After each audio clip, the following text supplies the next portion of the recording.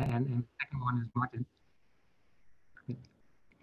Um, and so Eric is actually just submitted his thesis on this work, and so that's I guess an important part for him. So basically, what I want to discuss today is really, it's relatively simple. The idea is when we made these isotope superlattices of graphene, and by alternating carbon-12 and carbon-13, and I'll talk more about how we make these structures. But just to give you a little feeling of why is this sort of interesting, and what are the things you can think about doing in these systems. Well, just in terms of the aesthetics of it, it's you can look at these, you can see these nice pictures of trying to use an interplay between sort of a 1D periodicity and hexagonic lattice, and you can really see different sort of structures appearing depending on how you twist, like the superlattice was the hexagon, was the hexagons. And what is important to remember is also that you by adding this sort of additional 1D superlattice, you're essentially destroying the intrinsic six-fold symmetry. So that could have sort of important implications too. So let me start with going back in history a little bit. And superlattices have been studied quite a bit, and I would like just to point out a few sort of which I find really interesting results from the past.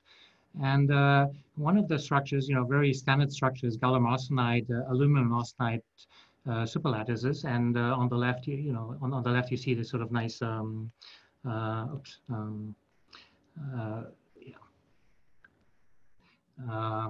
experimental TM on the superlattice. But the main point of that is that you can actually observe band splitting. If you induce this, if you create the superlattice, you will see a band splitting in the Raman spectrum, which can be also understood in terms of sort of the theory in terms of looking at the dispersion curves of the phonon dispersion curves. So these were experiments which were quite actually date back quite a few years.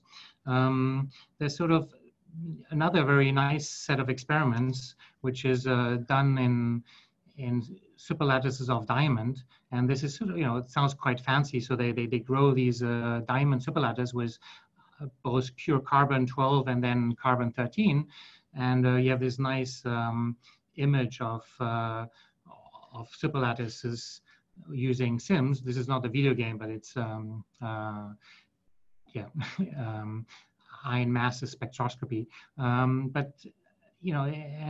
What is interesting, when you look at the phonon diagram of that, the phonon dispersion, you will actually also see typically a splitting of some of the energy levels of the frequencies.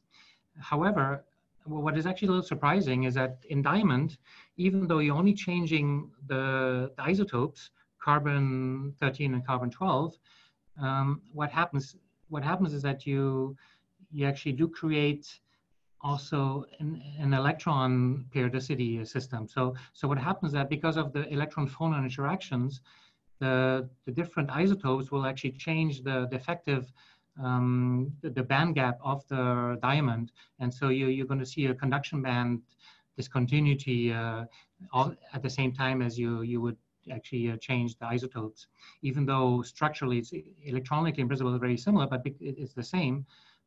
But because of this sort of electron phone interaction, you still get that. So another interesting example of superlattice is the germanium one, and that doesn't have the same problem as diamond in the sense that there the electron band discontinuity is actually very small. It's typically less than milli-electron volt. And so then most of the effect is really on phonons, and that's also, this is a picture of the sort of the Raman data for germanium superlattices, and depending on the periodicity of this isotope superlattice in germanium, you get you have a splitting of two branches of phonons appearing. So germanium is sort of an interesting material, but again, all these materials are 3D. So what I want to talk about today is sort of the equivalent, but in 2 dimensions. So I really want to focus on this sort of 2D nature of superlattices, and I'll talk about the carbon-12 and carbon-13 graphene superlattice.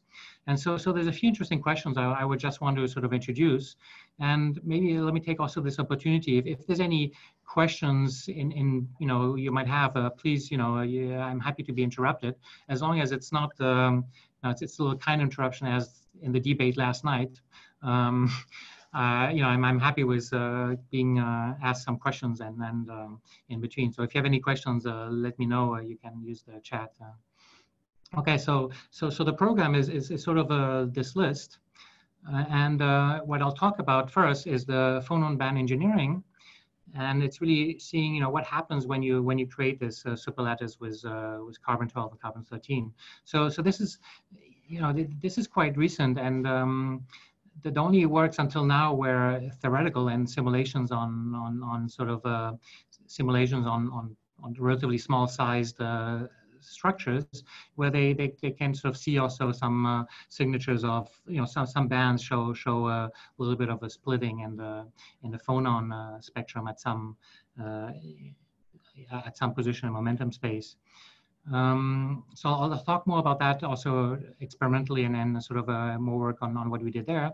Then I'll discuss the hot electron scattering problem, which I think is quite interesting. And the basic idea is that when you shine a laser on graphene, and graphene has this famous cone structure, so typically you would excite some electrons into from the valence band to the connection band, and they have sort of really high energy. And then what happens to these electrons? So they can basically scatter with either other electrons or with other phonons. And so typically the dominant mechanism is the electron-electron scattering at high energy, and then this takes place into a few tens of femtoseconds, and then you would have sort of little longer time scales interaction with phonons and other things. So one of the questions you could ask is, well, what is actually the mean free pass or the scattering lengths of these hot electrons or the photoexcited electrons? And there have been a number of experiments trying to extract this mean free pass, although they all go via the line width. So they basically look at the energy line width of these electron states, and from that you can sort of infer the mean free pass, and you get various numbers depending on the experiment. So some are using ARPES, Raman, magnetic field, magneto-Raman, again Raman. So this is epitaxial graphene, this is graphite, and you get numbers ranging sort of between 6 and let's say 24 nanometers for the equivalent mean free pass. But the point I want to make is that there's no direct measurement of this mean free pass. So what I want to show you is there's a way actually to measure directly this electron mean free pass using these superlattices in graphene.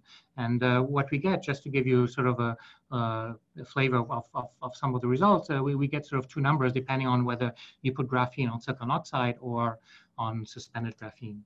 Okay, so then I'll discuss about real space Raman spectroscopy, and that we need that to understand our data.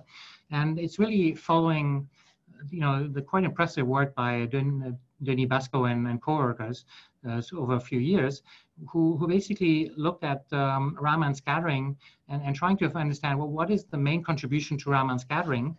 And the main idea is to say that, well, electrons are very high energy, so they essentially like localized particles, and so you can treat this in real space and also essentially semi-classically. And so he came up with sort of a quite profound theories in trying to evaluate the intensities, the different intensities of Raman scattering and graphene. And we will use his approach to basically understand our data. And just to give you a preview of some of the main data I'm going to show you and try to understand is sort of one of the main thing is, if you look at some of the structure some of the Raman data, we see sort of the appearance of an additional peak in the middle of the 2 carbon-12 and carbon-13 bands. And to understand that, we need this sort of real space formalism of Raman scattering. So I'll introduce that. Okay, I'll just mention a little bit, possible application of these superlattices, and they may need relate to electrothermal applications, and we can measure also the thermal conductivity of these devices. And this was sort of interesting. This interest sort of came out from an early work by Mahan and collaborators, where basically it identified that there's a minimum in heat conductivity at a certain lattice period. So if you make the lattice very small, you have the heat conductivity will go up again, and the same is true when you make the period very large. And so it's easy to understand why with large periods you have an increased heat conductivities, because basically you have less scattering at the interfaces. But at small periods, you also have an increase in the heat conductivity, and that's because of coherence in the phonon system, because most of the heat conductivity is expected to be through phonons.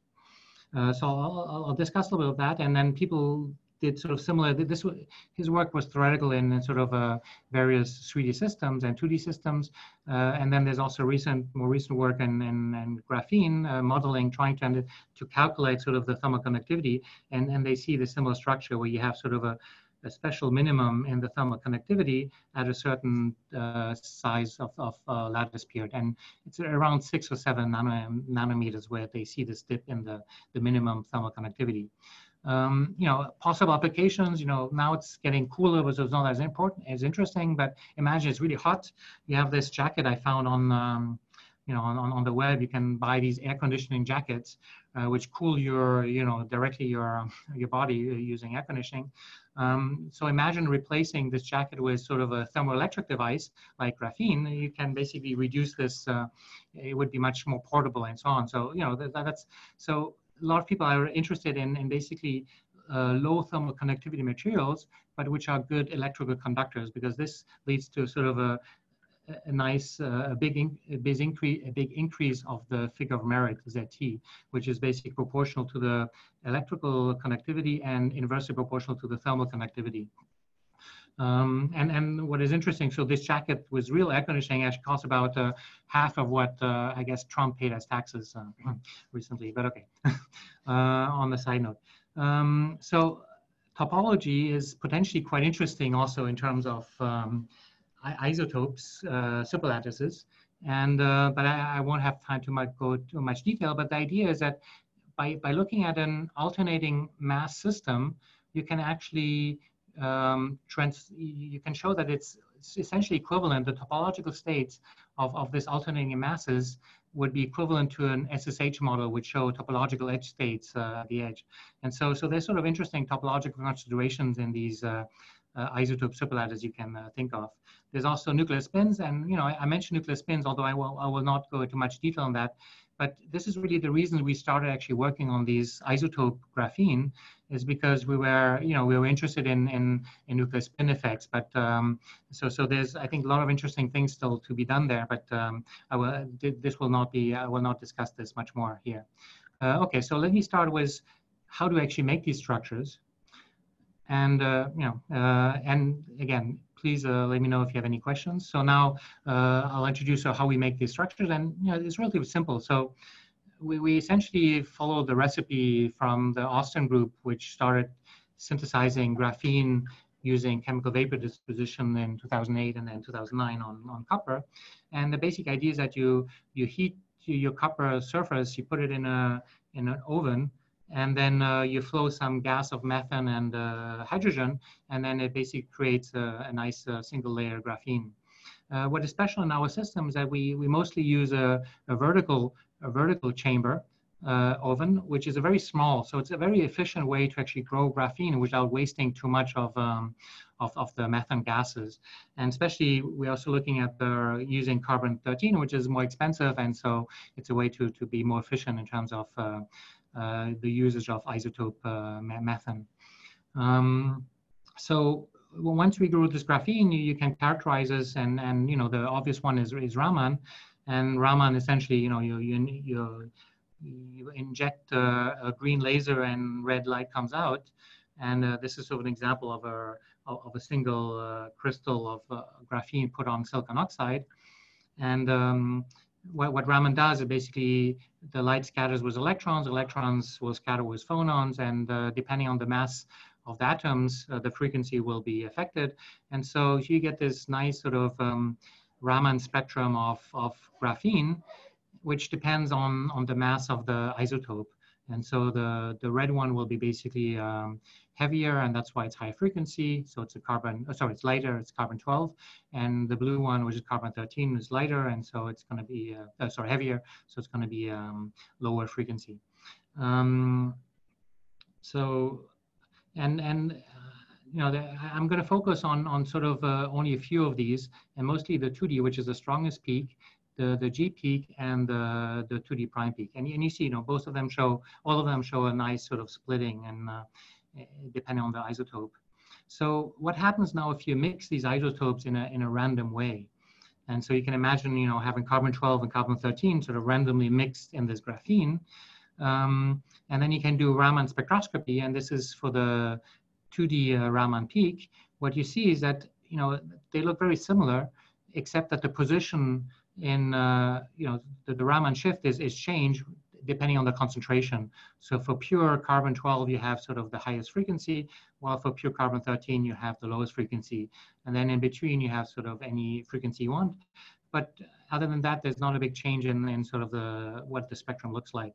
So we used this, and we made a single crystal with different isotope concentrations, and that's how you get these sort of discrete traces of spectra, or different spectrum, depending on the position along sort of that sample. And and then you can plot basically the position as a function of the fraction of carbon 12 isotope. And you get actually something which is very linear with concentration. And it shouldn't, you know, theoretically, it's not clear why it should be linear, but the point is that if you do the simplest mass argument, you get this expression here, which is very similar, which is basically almost equivalent to a linear case, down to sort of a 0.5 centimeter minus 1 inverse wave numbers. And so essentially, you wouldn't see the difference between these two expressions. And so you say, okay, it kind of makes sense that it's linear with concentration. We get, you know, we can show that it's linear down to essentially 1% resolution roughly. But it is actually surprising that it's so linear. And this is an older work from sort of in beginning of 2000, where they look at the the different isotope concentration of diamond. And what they see is that there's, the linear slope is the dotted line, but there's basically, if you plot the Raman frequency as a function of concentration, it actually doesn't follow this linear slope.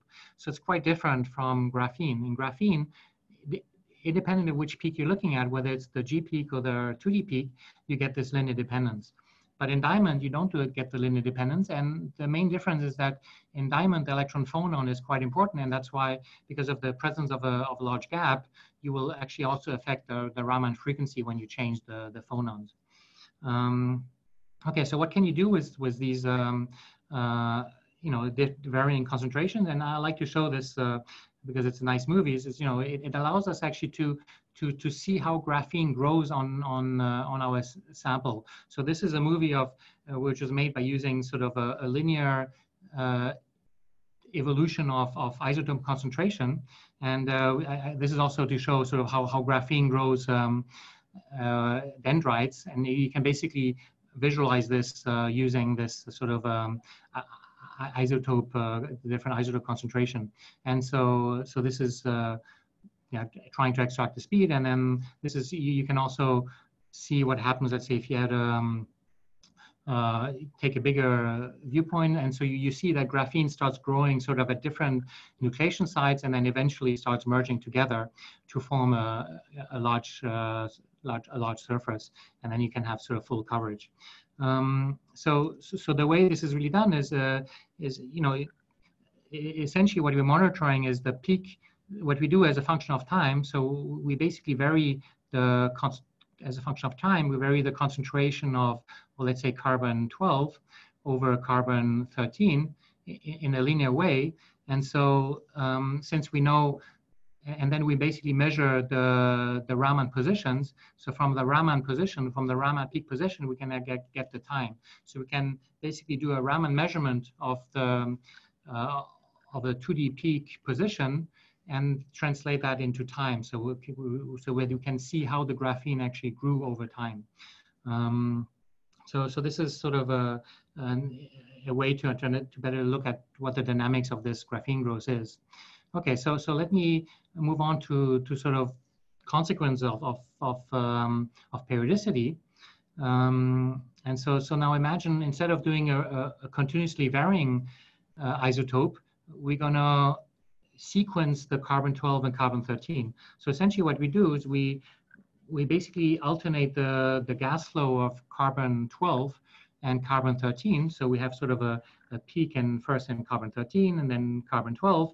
And it's important to leave a gap between these two so that you don't have too much mixing between the carbon-12 and the carbon-13. So then if you go along sort of the sample, you will actually see this alternating pattern of carbon-12 mass and carbon-13 mass.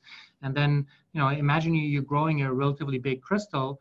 You can sort of focus on a region of that crystal, and you get essentially a small superlattice of carbon-12 and carbon-13. And that's really what we're looking at. Okay, so what do you expect? So what do you actually get in terms of the phonon? So if you have a pure system, you can look at the phonon dispersion in-plane phonon dispersion. You can plot the Brillouin zone, and then as a function of direction, you get sort of your in-plane dispersion of graphene. So now imagine instead of having pure carbon-12, you add some periodicity. Okay, this is just as a labeling, showing you the labels between the different peaks. So there's a phonon dispersion, and I think what is important I want to show is that we're gonna focus right now a little bit on the D prime peak, which is the highest energy phonon, Raman phonon we have. So what happens when you add a periodic system? Well, in a periodic system, let's say in this case, we will just theoretically compute the phonon dispersion, and what you get is that there's going to be some regions where you have sort of band discontinuity in the dispersion because of this added periodicity. But at first, there's not a huge change. And the average position here corresponds to having, so this would be the dispersion you would get if you had a carbon 12.5 graphene. Okay, so that's sort of the reference we use here. So imagine you make the period, and this is a zoom in of the optical regions. Now imagine you make the period a little bigger, then you start getting more effects in you get more features in sort of the phonon dispersion. And then if you make it even bigger, you essentially get a splitting. So you essentially get two independent phonon modes corresponding to carbon-12 and carbon-13. And that's for the optical ones. For the optical ones, you have a nice splitting. But for the acoustic ones, you see that there's not a splitting yet. And so this is for a period of 18 nanometers. You actually don't expect any splitting of the acoustic mode, but only a splitting of the optical modes. Okay, so you can look at this as a function of period, and this is looking at the gamma point. What would be the density of states at the gamma point as a function of the superlattice period?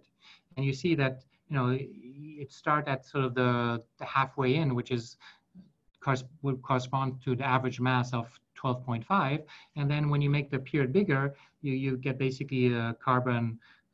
This would be the carbon-12, and this would be the corresponding carbon-13 sort of density of state. And then at smaller periods, you get this mixing.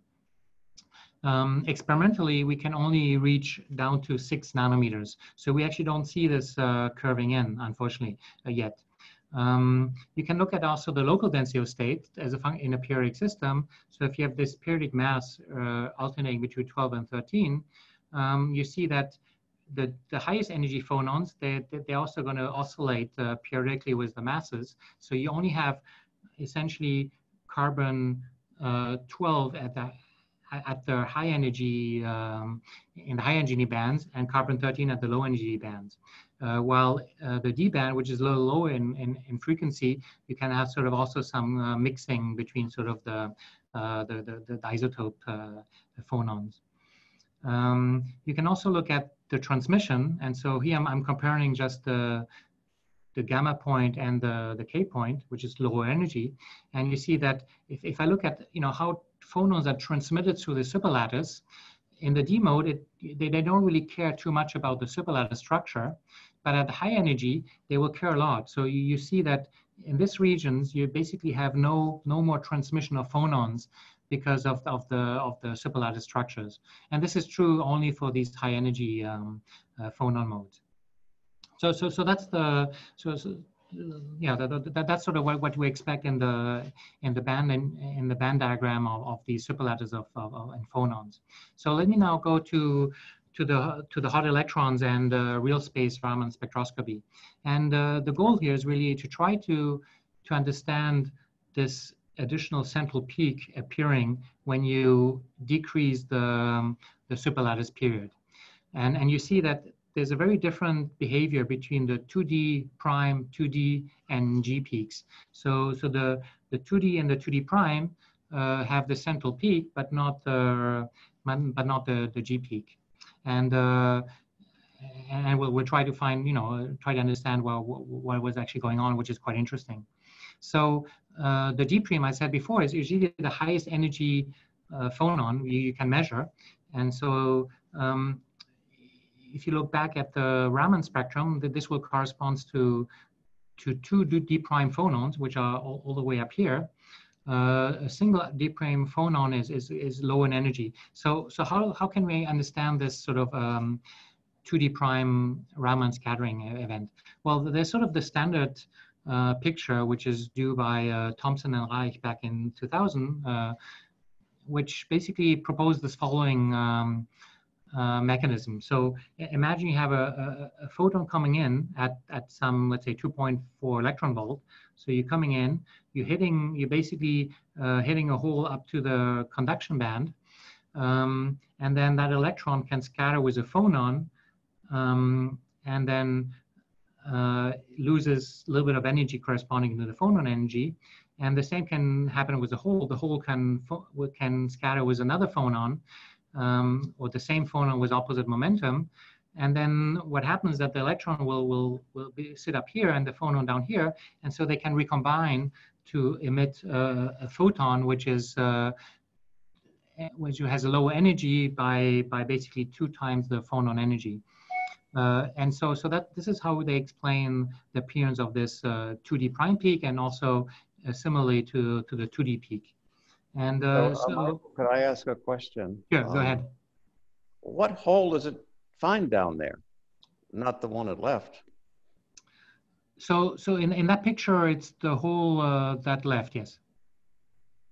And so, yeah, the argument again is to say that they both scattered. Okay, I got it. Yep. Yes. So the hole scatters and the electrons scatter. Both scatter with opposite phonon they momentum. Have to scatter identically. Yes. Okay. Yeah. Thank you. No problem. And so let's look at this picture a little more detail, and compare that with what happens for the D prime case. So in principle, what happens is that these electrons, if you kick up an electron in high energy in the conduction band, it's a high energy electron, and it will scatter a lot with other electrons and phonons. And so you get quite a broad line width, which is maybe of the order of 100 millielectron volt or 50 millielectron volt. And so this is sort of why I drew these lines broader, and the higher the energy go, the broader the line width you expect. And so this is the 2D prime we looked at. What happens how do you create a single D prime phonon? Well, it's almost the same thing. You basically kick up the electron to the conduction band, and then that electron will scatter with the phonon. But the hole, instead of scattering with another phonon, will basically has to scatter with something else to get the same momentum as the electron which was scattered by the phonon. And so one option is that it can be scattered by some defects.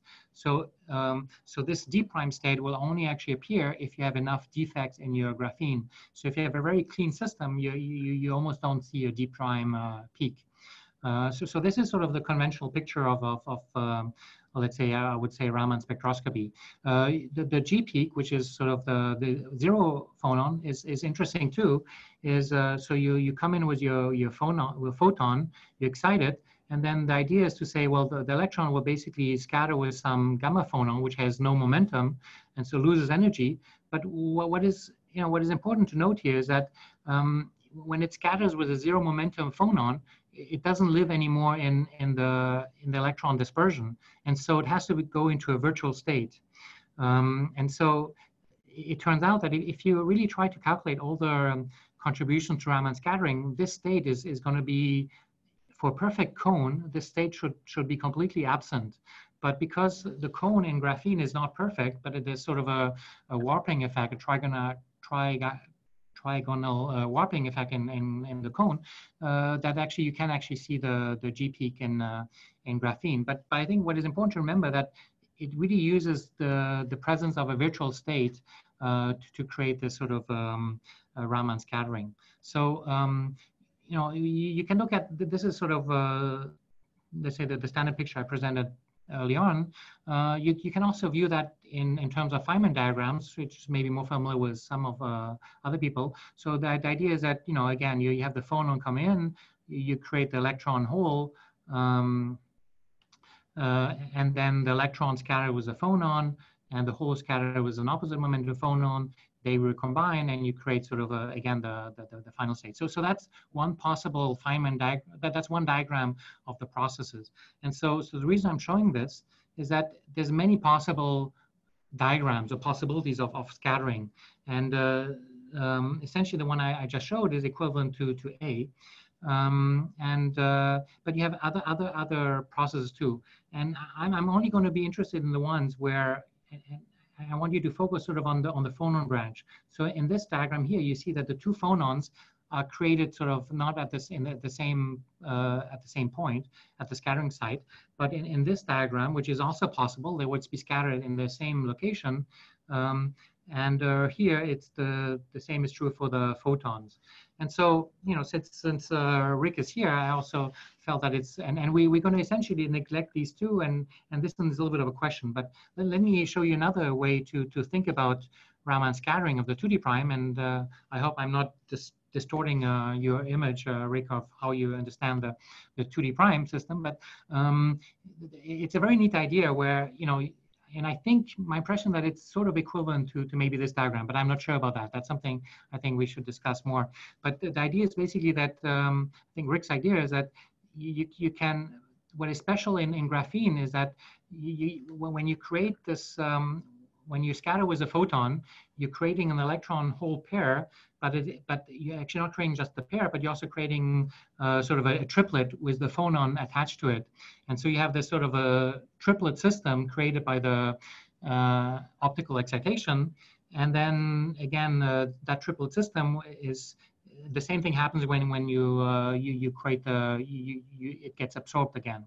And what is interesting with this picture is that you can then use this entire cone structure and slide from bottom to top along this cone. And that's one reason, I guess Rick argues that it has a high amplitude in Raman scattering. So my feeling is that it may, I think it's a little bit similar picture to this Feynman diagram, but I'm not sure about that. But what I will do in this talk, I will basically just focus on sort of this image here, which I think is quite relevant to our experiments. And so let me introduce this idea of real space Raman spectroscopy by Denis Basco. And the idea is that really, you're exciting an electron and a hole when the photon comes into your graphene system, and the energy of the electron and the hole is very high, and so it's basically almost like a local particle. The wavelength is very small compared to anything else, and so you can essentially treat that as a classical particle bouncing around, and so it has some momentum, both electron and hole have some momentum, and in principle, they're created with opposite momentum. And then if they scatter with two phonons with opposite momentum, they will basically, they will be scattering back together. And that's so this picture Denis describes and calculates also the intensities, which we basically just adapt to the superlattice structure. Now, how does it work in the superlattice? So imagine I'm creating, I'm creating the incident photon is here, and I'm creating an electron to the right and a hole to the left. They basically go apart for some time until they scatter, and if they scatter the phonon with the right momentum, they will be scattered back, and the hole the same thing. The hole will also be scattered back and recombine.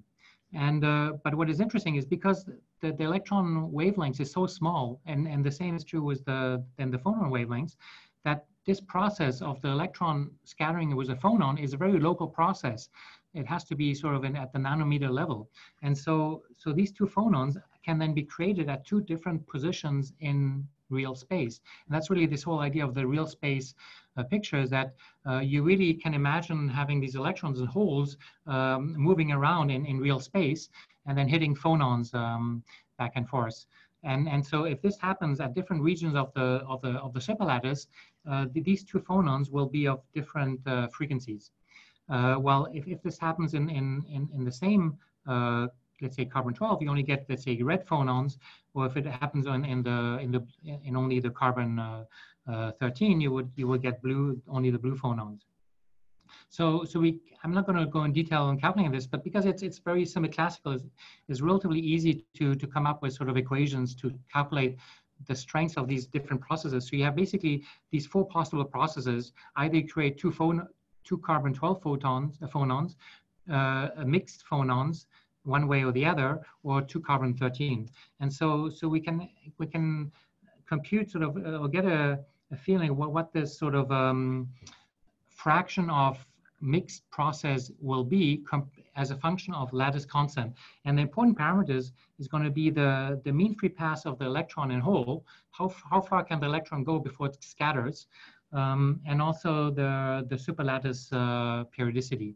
And so this is basically the expression, the approximate expression we can get from this very simple semi-classical picture. And so let's apply this to the data. And so this is the data as a function of, we're looking at basically the size of this middle peak as a function of the period, and the period of the superlattice is going down there. And then we plot this as a function of inverse superlattice period. And following, and the straight line is basically the simple formula, and the data is basically the dots you see in here in red and black. And red is basically just graphene, which is suspended, so it has a higher mobility, while the black dots is graphene on silicon oxide, where you expect quite a bit of scattering. And so you see that actually the simple expression fits very well. And what is important, it depends on these two parameters, on the inverse superlattice constant, superlattice periodicity, and the mean free pass. And that's the total mean free pass of electron. And it doesn't matter, with what they scatter. They might scatter with electrons first, and that's still that basically just reduce how much Raman scattering you will have. And so in that sense, and you can do this for the 2D peak and 2D prime, which are very similar. And then you can basically extract numbers you get by doing a proper fit, and you get basically the electron mean free pass of these high energy electrons by fitting to this simple curve. And it's mostly given by the slope of these two curves. So that slope is essentially driving how fast you increase this sort of middle peak. And so just to summarize sort of this picture, so what we see is, so when you have a very short period, you can have a lot of these mixed structures. And if you have very large periods, you have much fewer of these mixed processes. So this is for the 2D prime peak. And so this blue would correspond to this frequency, red would be for the high energy ones, and then the mixed process would be sort of the central peak. Now, what happens for the G phonon is quite different, because here you're only creating one phonon, and then you can create two types of phonon, either the phonon in the blue region or the phonon in the red region, or carbon-12 or carbon-13. And that's why the G peak will never split beyond 2, because there's only one phonon you can look at. And it's only what is special here is that you can have basically mixed in, when you have two phonons, you can sort of mix up the different possible phonons you're creating. And that's really what is the origin of this central peak. Just to summarize this again, so if the mean free pass of the electrons is much larger than the superlattice periodicity, you get 3 peaks. And if it's much smaller, you get only these 2 peaks, because electrons cannot go far enough away for that. Now you can, I don't have that much time left, but you can do the same thing with three phonons and 4 phonons, but and you essentially can see the same picture with 3 phonons. And you can also do that with acoustic and optical phonons, which leads to sort of a similar aspect. The data is not as clean because the processes are smaller, but you sort of it all follows the same idea. And then the final sort of proof of that is polarization. So imagine now you shine in light with a certain electric field polarization. Then what happens that if the polarization is along the superlattice, you're going to create more of these. Sorry, if the electron hole pairs is created sort of along the periodic structure, you're more likely to produce a mixed carbon-12 and carbon-13 phonon. But if your electron hole goes sort of parallel to the superlattice, then you don't expect much difference. And so you essentially only expect carbon-12 or carbon-13, but not a mixed ratio. And so we looked at, how does the middle peak change in sort of perpendicular and parallel to the superlattice? And we see that if it's perpendicular, so meaning that the electron holes is going sort of along the periodicity, then you have a strong middle peak. But if it goes sort of, if the electron holes go sort of parallel to the superlattice, you basically just get a small middle peak. And so and it fits relatively well what you expect sort of from a polarization dependence. So this is sort of a further, let's say, consistency result that polarization will depend on, what is the direction of the electric field with respect to the superlattice periodicity. Okay, so this leads me to my last topic, which is the thermal conductivity. And sorry. Can I make a quick question, please? Sure. So the values you just showed for the mean free path, they are for which temperature? Can yeah. So these ones. Yep. Yeah. So this is essentially room temperature. So yeah, that's the mean free pass you would we get in these two systems. Okay, thank you very much. No problem. Yeah, so let's look about the thermal conductivity. Expect something to happen which is quite interesting potentially with the superlattice. And so let's just look at some older results on germanium, which is also quite interesting. And so this is some results again by the Haller group, where they looked at the thermal conductivity for either pure germanium, which shows sort of a very high, relatively high thermal conductivity. And then they also measured a superlattice sample in germanium, but this is a 3D, so it's basically layers of alternating isotopes. But what they show is that the lowest thermal conductivity they could measure is from a germanium superlattice, and then in between so if you add a little bit of random isotopes, you get sort of intermediate regions in thermal conductivity. And then the group, the Ruoff group, did something similar in graphene, where they looked at the difference between pure carbon-13 and sort of a mixed carbon-13. And basically the idea is that if you're mixing carbon-12 and carbon-13, you're suppressing the thermal conductivity, while if you make a very pure sample of only pure carbon-13, which is the red trace, you get the highest possible thermal conductivity. So it clearly shows that, you know, adding randomness in the phonons will basically suppress the thermal conductivity. And so we were interested in seeing what happens in the superlattice.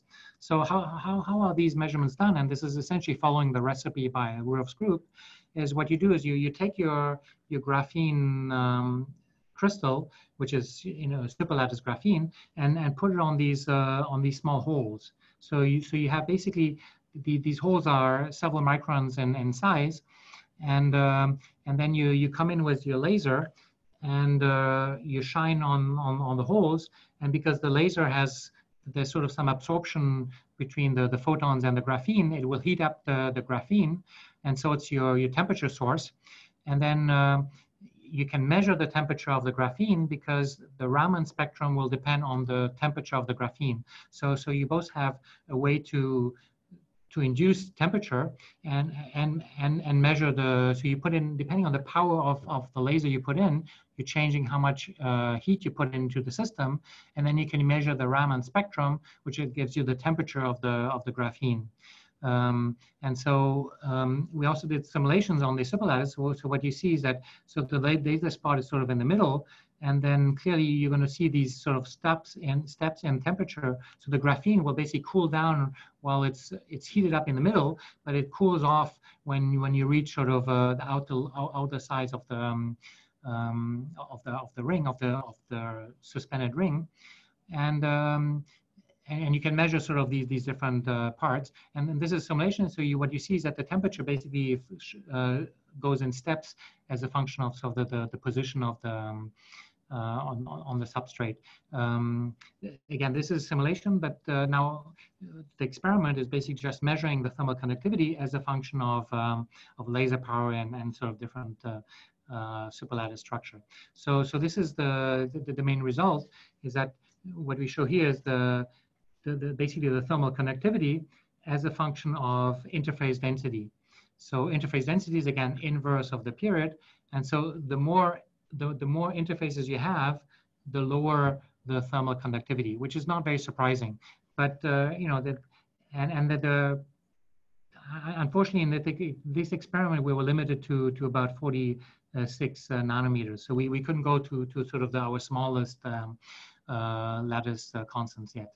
But it turns out that, you know, that this can be understood quite well by just modeling the system as being, you have carbon-12 and then you have carbon-13, and in between you have some thermal resistance due to the mismatch in phonon structure, and then you can come up with sort of a relatively simple expression of the thermal conductivity, which is sort of this equation here, which depends only on the resistance, on the interface resistance between carbon-12 and carbon-13, and the periodic lattice constant, and then and also depends on the pure thermal conductivity of carbon-12, and the fit is quite good, except that for small lattices, when you get to small lattices, the fitting, the equation doesn't work as well, but the simulation, because then you have to take into account that the spot size is actually a finite size.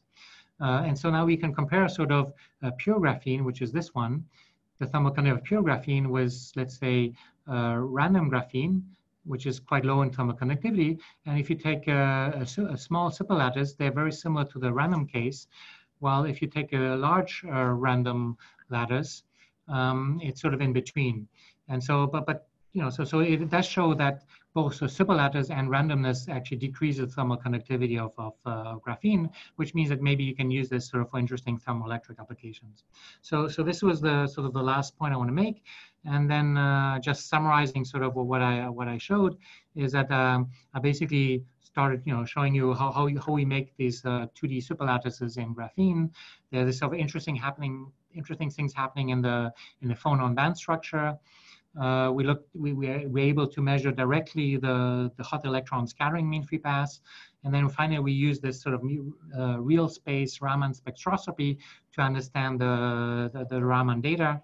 And one possible application is sort of a reduced thermal conductivity of these superlattices. So with this, I thank you a lot for listening, and I'm happy to answer any questions you might have. Thank you. Thank you very much. Thanks. Yes, we are open for questions. I think that people just start talking. Is that right? No. So we have a chat window, so people can type their questions into the chat. We have one question.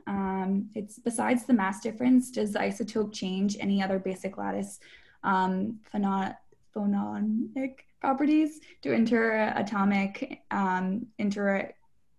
interactions remain the same as the pure graphene?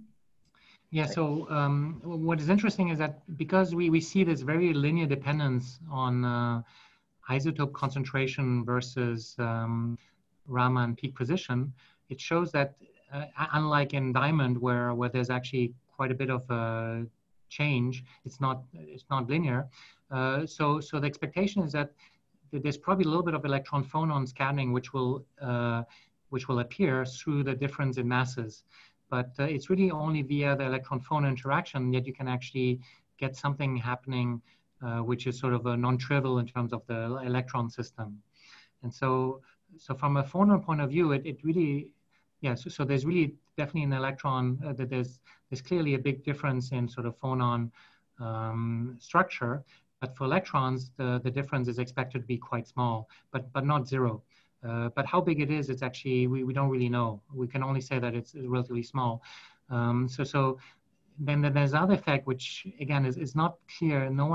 We haven't been able to measure anything really significant there. There might also be something related to the nuclear spins. So carbon-13 has a nuclear spin, but not the carbon-12. And so that there can also be an interaction via the nuclear spins with electron spin, which could also modify some structure both in the phonons and the electrons. But those are expected to be quite small. So it's really not, so the effects are relatively small, let's say outside of just the mass change. I'm not sure if that was sort of the answer you're looking for, but yeah. And we do have another question from Christina. She says, neat stuff. What is the feasibility of making a 2D superlattice like this with a 2D material that isn't graphene? Yeah, so in graphene, it works, let's say, so well, although it's relatively easy to do in the sense that because CVD grows sort of laterally, in sort of circles. You're growing these single crystals as a function of time, and so you can really tune that. And there's not many other 2D systems which we can grow in such a nice sort of way, at least for larger crystal sizes. So in graphene, you can grow them up to millimeter sized, and so you can really make sort of big devices with that. But all the other 2D materials, some of them you can actually do CVD and grow them. So I expect that other materials where you can actually do growth on them, it should be possible too, but it's much harder because we don't have like the same quality of sort of a growth as we have in graphene yet. And that's something which might change, but we have to find sort of new recipes of how to grow other materials as well as, let's say, graphene and 2D materials. So it's really a limitation of finding good ways to grow sort of these materials.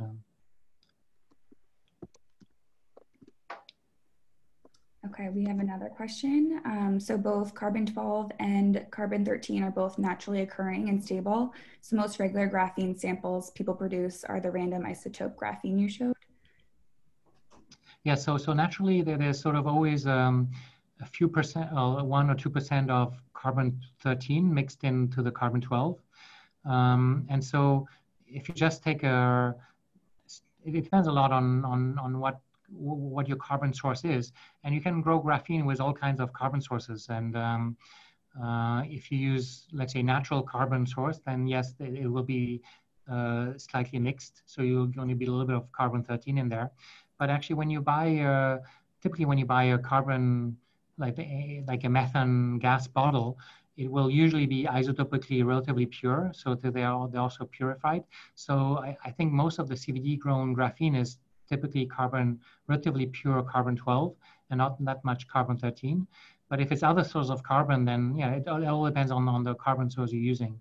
But it's relatively easy to find pure carbon-12 carbon sources. So that's quite common.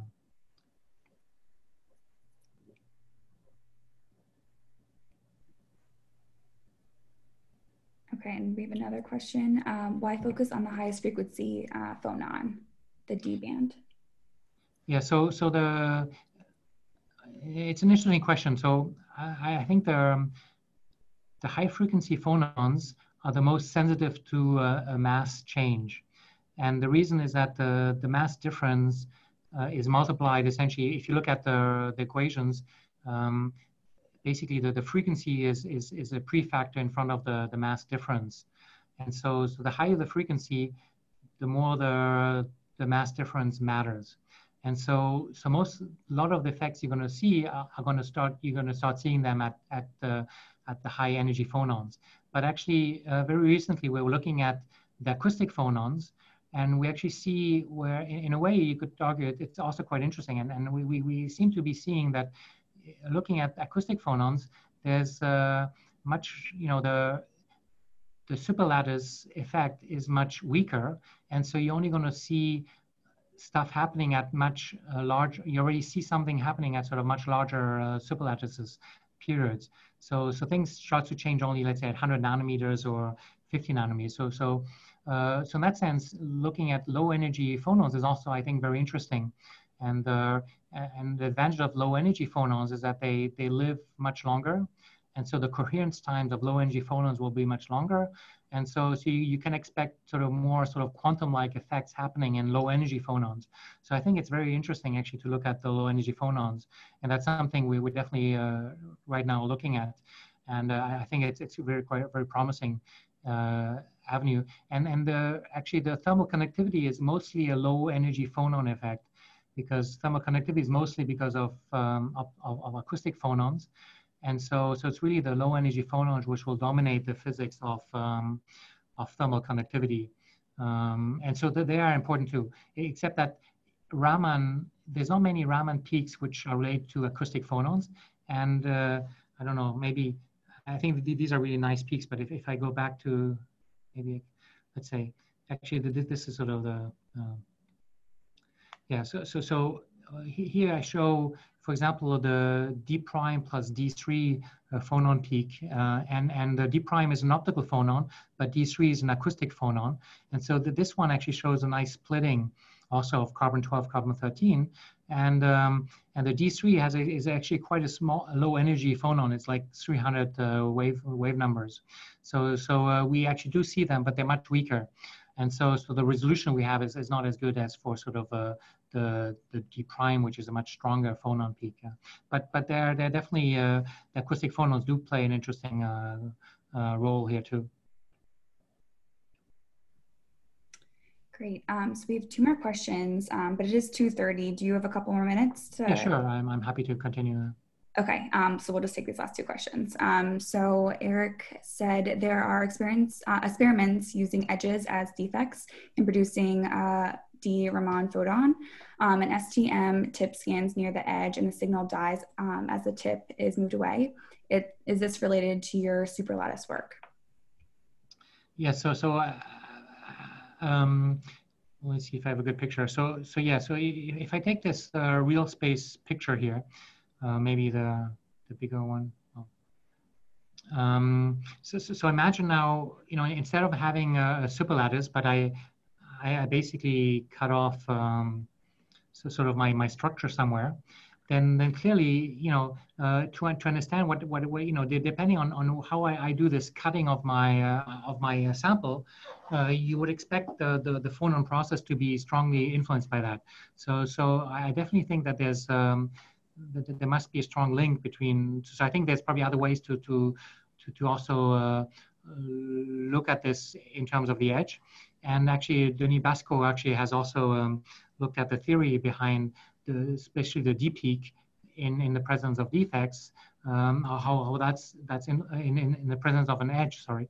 And so definitely I think this picture is I think quite relevant also for an edge structure.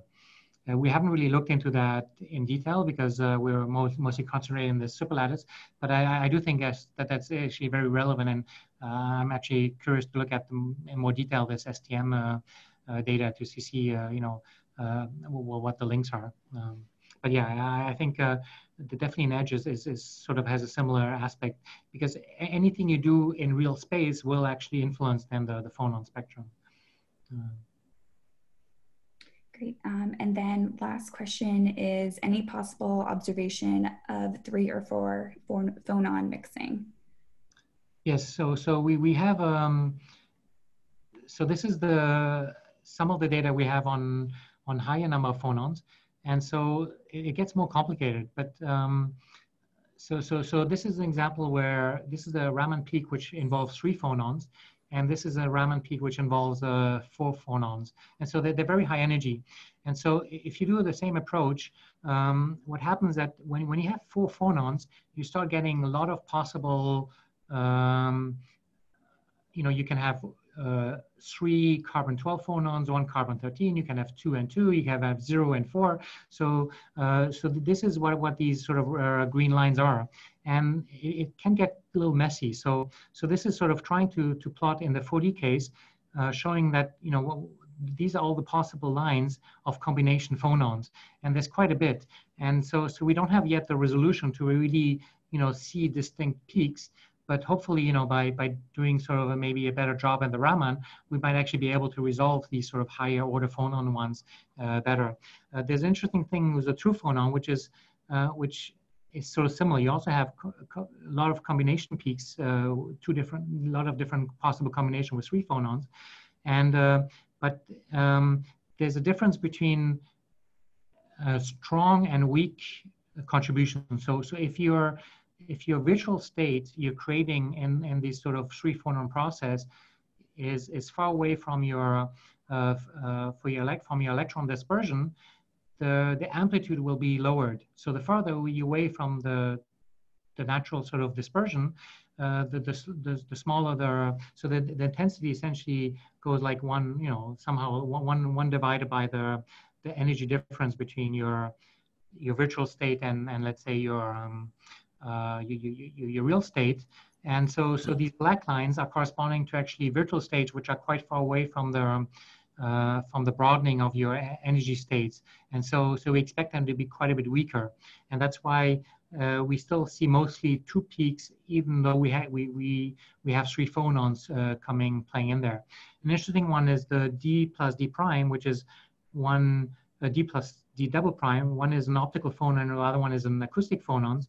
And there you see that you also see the sort of this 3rd peak appearing, which is, but there's in principle, carbon-12, carbon-13 is not the same as carbon-13 and carbon-12. So they have a slight sort of slightly different energies because they're different types of phonons. And so that's why you have 4 lines. With 3 phonons, in principle, you would have 6 lines. I'm not, I think 6 lines, yes.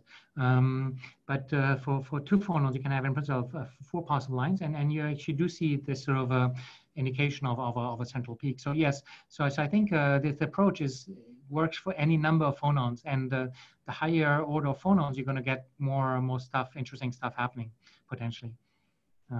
But it's harder to resolve experimentally, at least. Great. Well, thank you so much. This was wonderful. And we'll be posting this to our YouTube channel so people can watch it who missed it. Thank you, Michael, for a wonderful talk, and really intriguing, and so much to learn from this. Thank you very much. Well, thanks again, everyone, for listening, and it was a pleasure to talk about this exciting stuff.